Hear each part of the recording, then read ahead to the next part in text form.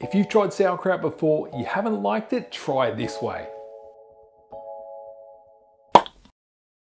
Hey everyone, welcome back to Pop Keto, where we aim to help you live a sustainable keto and low carb lifestyle. Now, like I was saying, today we are making sauerkraut. Now, sauerkraut, not specifically low carb or keto, but the nutrition in it makes it so worth it. And actually, during the fermentation process, you actually reduce the amount of sugar in the cabbage. Hey, I want to say a big thank you to the people who have been tagging us on Instagram. We've really appreciated seeing your photos. We had a friend of the channel called Tom tag us in a picture on Instagram. Tom was having a go at making our carbonara. I sort of had a bit of back and forth with him, and he actually suggested adding a little bit of pepper to it, which I actually think is a really great idea. So thanks, Tom, for getting in contact with us. Hey, if you do try one of our recipes, we'd love to hear from you. If you put up a picture on Instagram, and let's face it, if you don't put a picture on Instagram, have you even cooked? But if you do put the photo up, please tag popketo_, and we'd love to see what you're doing. Big thank you to all the people who have subscribed to the channel. You can join them by clicking the subscribe button, and let's get into it. Now, this is something we eat really regularly, like on a daily, and mainly it's for the nutrition. Now, due to the salt that we use in it, it's got a high sodium content. It's also got a little bit of potassium. It's got vitamin C1. It's got vitamin B16. It is just packed with goodness. It's also good for your gut health. So that's going to help you digest foods more efficiently, and you'll be able to draw more nutrient out of the food as well. Boom. All right, let's get into it. We are starting with one plain white cabbage. I've already given this a rinse. Now, what I am going to do is I'm going to remove some of the outer leaves, which are a little bit brown, a little bit not quite right. So I'll just take them off. I'm going to cut off the little butt bit. And what we're wanting to do here is we're wanting to get this cut nice and thin. So we're effectively shredding it. So cutting it into quarters. And then what we're going to do is we're just going to cut this little core bit out just like that. And once we've got them out, it's just a case of slicing it as thin as we can. I'm going to put it on its side like this so it's nice and stable, fingers out of the way, and just start cutting. Towards the end bit, we're just going to put it on its side and finish it off here. All right, so that's 1/4 done. Just going to chop through the rest of this, won't be a minute.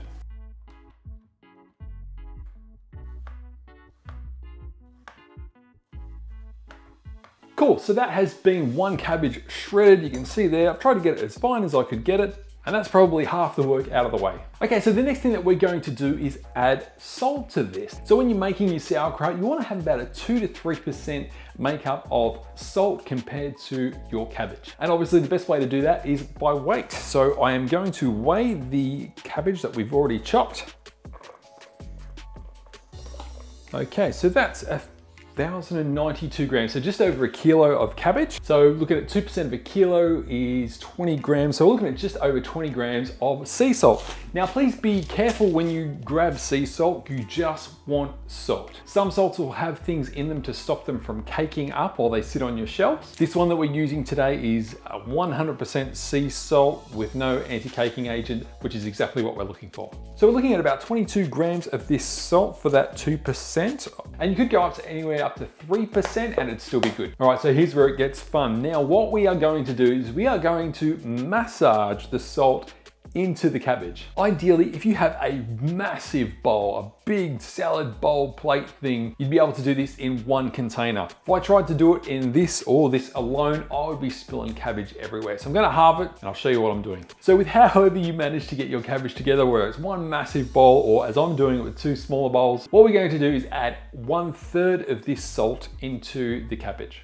Now, this one doesn't have to be that accurate, so you can just do it by eye. And as I said, we are going to massage this salt into the cabbage. Really, it's just a case of squishing it up. The way I do it is I will first do a sort of general massage and go through a lot of the big bits. But once it starts breaking down, I'll sort of find a way to do it methodically so I can make my way through the whole thing. Now, what we're going to see as we're doing this is we're going to see liquid coming out of the cabbage. Now, just like when we've cooked with courgette in the past and we've put salt in there to help draw the liquid out, it's a similar thing here. But on top of that, the salt is going to act like a preservative as we're fermenting the cabbage. You can see there's already liquid starting to come out. Now, we want to keep all this liquid as well. This is all part of making the sauerkraut. Now just to show you a comparison, you can see here, this is the kraut that I have massaged the salt into compared to the cabbage that's not done yet. And you can see there's a lot of liquid coming out of that and it's very, very tender. All right, so making my way through this. And this is the bit that takes a while.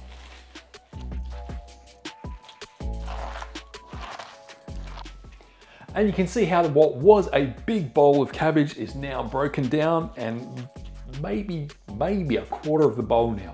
So we'll add the rest of this back in and we'll keep going.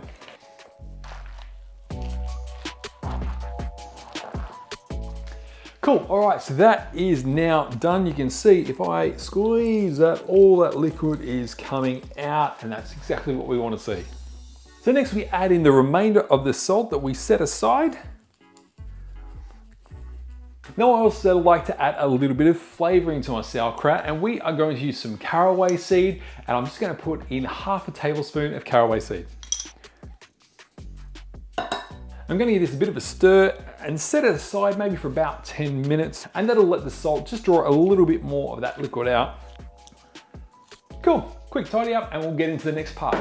Once that's done, we are going to put it into our jar for fermenting. Now this is just a glass sealable jar with a clip lid. Nothing fancy, but it is clean. All right, so we're going to start stuffing this into our jar now. And just get it in there any way you can, really.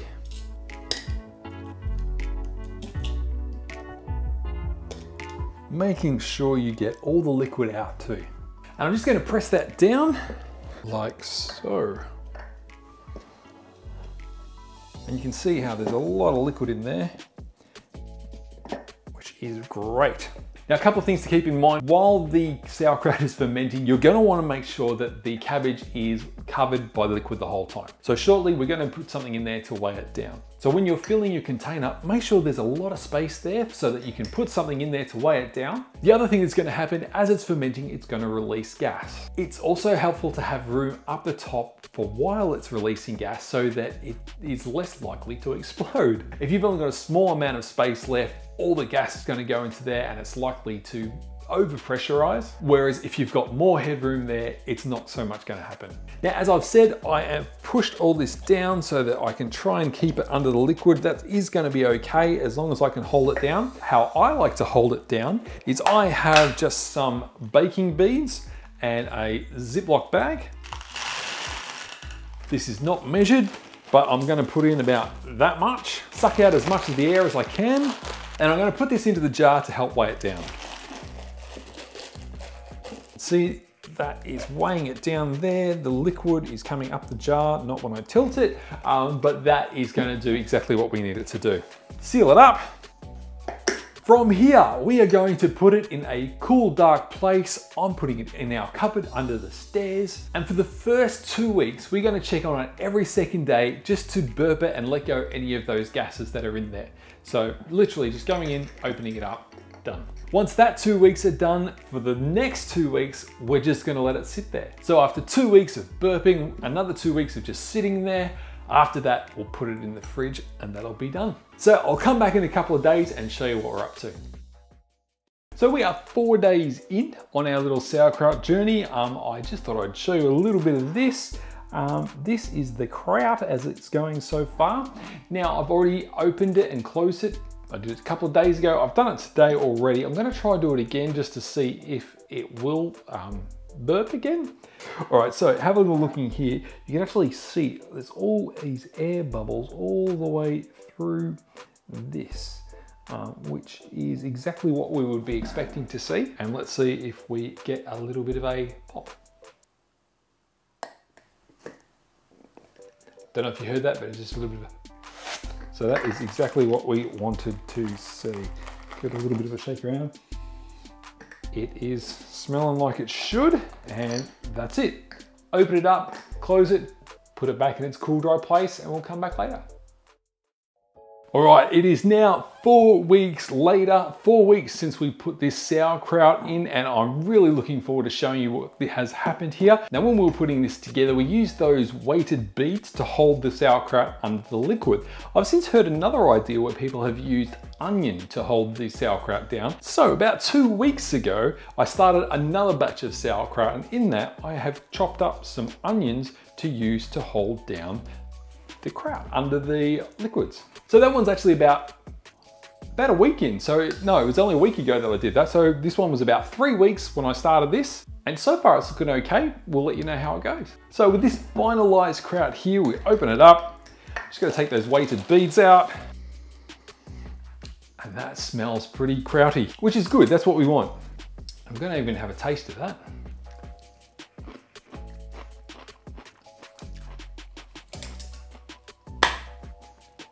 Yeah, good. Actually, that's really good. Really happy with that. All right, so for storage, what we're gonna do is we're now gonna put this in the fridge. That'll actually help retard the fermentation process, and it'll help it just keep it stable. So I'm gonna load up some of these plastic bags. And the reason for that, again, is so that we can keep it covered in the liquid. We can squeeze the air out of the top of it and seal it, and that's only gonna help keep the kraut under liquid. And like I said, we wanna keep this liquid, so I'm just gonna pour it into these bags. Make sure we get all the goodness out.